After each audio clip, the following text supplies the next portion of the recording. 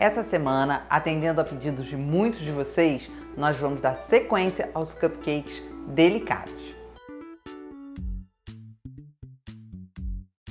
O primeiro cupcake, eu vou fazer ele com uma estampa de listras e vou usar essa sequência de cores. Eu já tenho um tampo cortado em branco e agora eu vou fazer listras com essas cores que eu escolhi. Agora eu vou juntar essas tiras para colar em cima desse tampo. Agora eu vou passar a cola e vou dispor as tiras aqui em cima.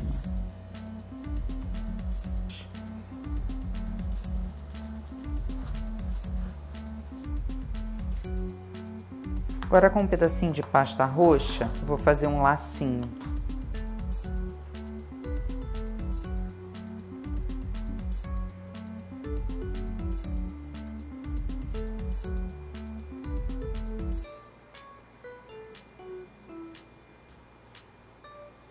Para o segundo cupcake, eu vou fazer um tampo com a pasta roxa. Com a mesma pasta, eu vou fazer diversos cordõezinhos de pérola. Eu vou fazer uns 3 cordõezinhos.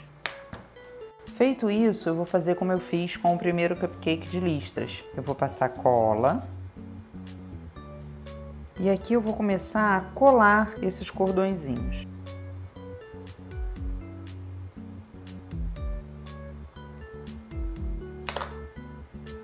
Feito isso, eu vou pegar um pouquinho de pó perolado e vou passar nas bolinhas.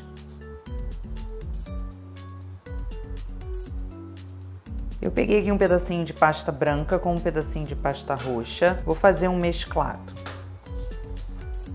Vou cortar o tampo. Com um pedacinho de pasta branca, eu vou fazer 3 arabescos.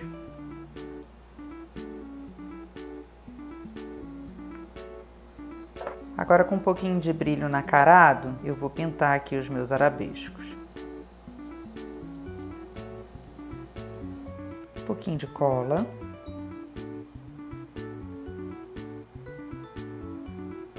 Esse foi o segundo vídeo dando sequência aos cupcakes delicados que poderão estar numa mesa de aniversário, de noivado e até mesmo como lembrancinhas de casamento. Eu espero que vocês tenham gostado. Até a próxima semana. Tchau!